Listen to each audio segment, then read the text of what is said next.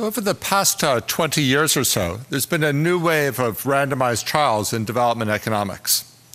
And we're now accumulating evidence, and some general lessons are starting to emerge. Some of these things can inform policy in a broad perspective as background knowledge. So for example, there's a lot of belief that it was okay to charge in education and health, and that would not necessarily curtail demand so much.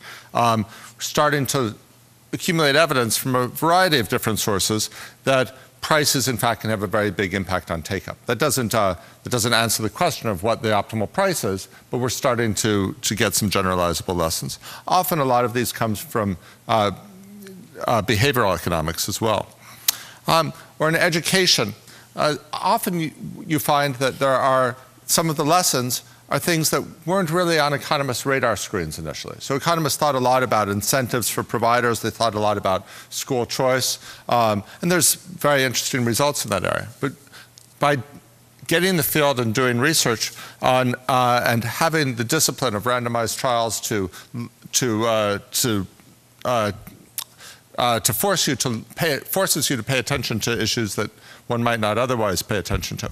One of the things that's come out across a number of contexts in India and Africa is that education systems are often pitched at a very different level than the typical student. Students fall behind, and it's very hard to catch up. So that's come across in different contexts. Some of these things that are coming out have lessons for economics or for thinking about development.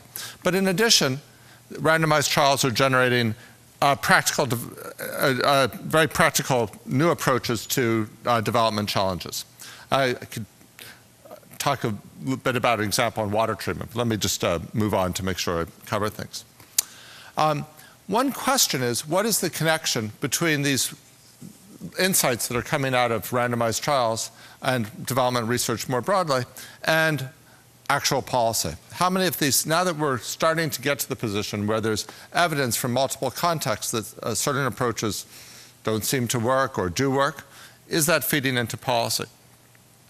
Let me start out by talking about a couple of examples where it has. I think the most dramatic example, there's a question, I think one of the themes in the previous talk was, what is the impact of research? Does it have any impact? Is it affecting the real world? And that's a question that researchers are always being asked. Let me make the argument that just looking at this one case of conditional cash transfers, you see a tremendous impact of research. And perhaps even if there had been no other impact of research, this might alone justify the investment in it. So conditional cash transfers, for those of you who aren't familiar, is a redistributive program. So it was pioneered in Mexico. So Mexico, like many countries, had a patchwork system of social programs, a lot of political patronage involved. They tried out, and this was done. I think this actually illustrates another aspect of why research and departments have an important role. So it was implemented by Santiago Levy, who was an economist who taught at BU for a while, then went to the Mexican government. So he was working for the government, but he had an academic background. He suggested that let's try a system of cash grants to families if the families get preventative health care for their kids, basic health care for their kids, and have the kids in school. And so they tried this, and they implemented it in a way that allowed a rigorous evaluation. And there's a history in Mexico that when a new administration comes in, they get rid of the old social programs and create new ones. In this case, they had clear evidence of the impact. And they were able to see that this actually increased schooling, that it led to better health outcomes. And when the new administration saw the results, instead of canceling the program, they renamed the program. And they, in fact, expanded it. That point, due in part to the work within the Mexican government, in part to the academic work on this, but largely due to but also largely due, I don't want to put any one institution, give them disproportionate credit other than the Mexican government, due in part to the work of the Inter-American Development Bank and the World Bank. This idea was spread to many other countries, and this program is now in more than 30 countries. You can debate, there's room for debate on the merits of this program. There's other depends on what the objective function of the policymakers are. But to the extent that policymakers have a redistributive element in their preferences, or that citizens do, and votes suggest they seem to do that, and then this, I think, is something that can be counted as a tremendous success, a very wide-scale program, and I think many reasons it scaled, but one important ingredient was the research. Let me discuss a second example, much smaller scale, but something I've got experience with, and I think sheds light on some general issues in trying to take research to policy. And that's the example of deworming. So I was involved with Ted Miguel in analyzing a small NGO program that treated kids for worms, so hookworm, whipworm, roundworm. These worms affect literally billions of people around the world. What we found was that treating kids for worms led to big improvements, not just in health, but improvements in school attendance. And in fact, this turned out to be one of the most cost-effective ways to increase school attendance compared to many other things. It's another example of, as a researcher, you often go in thinking about one thing. We thought about many other policies to increase school attendance. Turns out when you look at cost effectiveness, this was it's actually, of all the things that have been looked at, it's second highest. There's another approach that's even more cost effective. Happy to talk about later. So we had that evidence, and we went and we took that evidence, and like a researcher who had, I believe we had World Bank funding, we went, as we should, to the permanent secretary and presented the results. And the permanent secretary, I think, was genuinely he heard about how much this cost, which is next to nothing. He heard about the results. He was excited about it. He wanted to scale it up. So we left the meeting very happy, and we came back a year later, and not much had happened. And I don't think that was because the permanent secretary was being insincere. I think the permanent secretary was actually quite capable and quite sincere. But he had teacher strikes on his mind. He had other things that were just much higher on his agenda, understandably. And it was very hard to make this happen within the ministry. There's one person for school health. They've got a lot of different projects going on. So what happened? Well, after a few years, together with Esther Duflo and others, we formed a small nonprofit organization called Deworm the World, and this was also through the World Economic Forum. We raised a bit of money. That allowed us to provide technical assistance. So actually two staff who had worked in the NGO that was involved in deworming went on secondment to the Ministry of Education. They were able to do the hard work, the work that I think Olivier referred to, of not only of persuading people, but actually of coming up with concrete implementable plans. It's one thing to have an academic researcher come in get an hour with the permanent secretary, talk about results on 10 different projects, one of which is deworming, and have the permanent secretary be interested. It's another to figure out, well, where are we going to get the drugs? Which districts in the country do we need to cover? How much is this going to cost? Do we have to prepare a budget, get that into the budget planning process for the ministry, and so on. So that was part of it. The other thing that Deworm the World could do was connect directly with political leaders. So the Prime Minister spoke about this at Davos, and that was very important. So Kenya, based in part on this, and very strong work from the World Bank, country director and the World Bank human development person in Kenya were very open to this evidence, and they wanted to use that evidence in policy. So based on the combination of interests from the Kenyan government, having people who are working specifically on this through Deworm the World, and support from the bank, this scaled up in Kenya. Once this scaled up in Kenya, it became much easier to scale up elsewhere, because policymakers were no longer looking at an academic article. They were looking at a country that had done this for 3.5 million kids. And that made, after that, Bihar scaled up, reaching 17 million kids. Delhi did it. Rajasthan, I hope, will be next. And other African countries have been doing this. So those are two examples of success. There are many other examples of things that have not succeeded.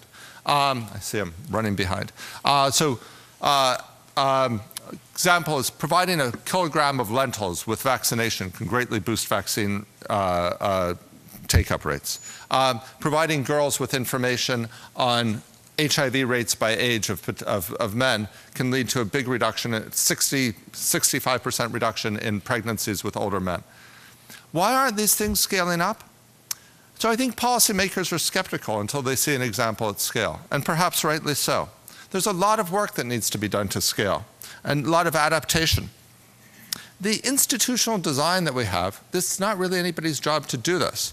It's not the researcher's job to scale things. They don't have incentives to do that. They have incentives to publish. If you're the permanent secretary, you have a lot of things on your plate. Scaling up one thing because of evidence can't necessarily be your focus. The work of figuring out how do you take something from academics and scale it, that's a global public good, because that has to be, doing that doesn't just benefit Kenya, which in this case did it first. It provides a model which can be adopted by other countries. So I think we need some institutional reforms to try to improve the link between research and evidence and policy. So DFID is requiring discussion of evidence as part of project appraisal. DIME is, I think, playing an important role, increasingly important role in the bank.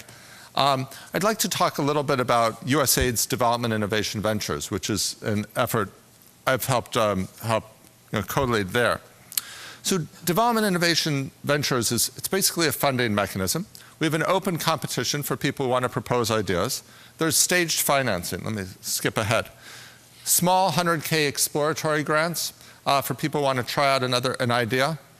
Roughly $1 million grants, up to $1 million to rigorously test it. And then for those things that are successful, we provide funds to transition it to scale. Typically, they've been sort of in the $5 million range, but they can actually go up to $15 million to try this out and to develop something that can work. It's not our job to scale things, but we would like to help transition things to that stage. We have our competition's open across sectors very deliberately, and I'll provide a couple of examples to show why, if you have a sectoral focus, you may miss things. We focus on cost effectiveness, and on things that have the potential to scale. Let me give you an example. So these are minibuses in Kenya. Traffic accidents are a #1 cause of death for young adults in Kenya, and are increasingly important as a cause of death in the developing world. These things, for those of you who've been on them, they drive very recklessly. It's a big public issue in Kenya. The passengers don't necessarily want them to drive that way, but nobody wants to speak up. These are sort of tough guys who run these things. The insurance, there was a small-scale experiment. James Habirimana and Billy Jack, two academics, were involved in the Matatu Owners Association in Kenya, an insurance company. They put up stickers in the minibuses telling the passengers, speak up if the driver's driving unsafely. Okay, is that going to work?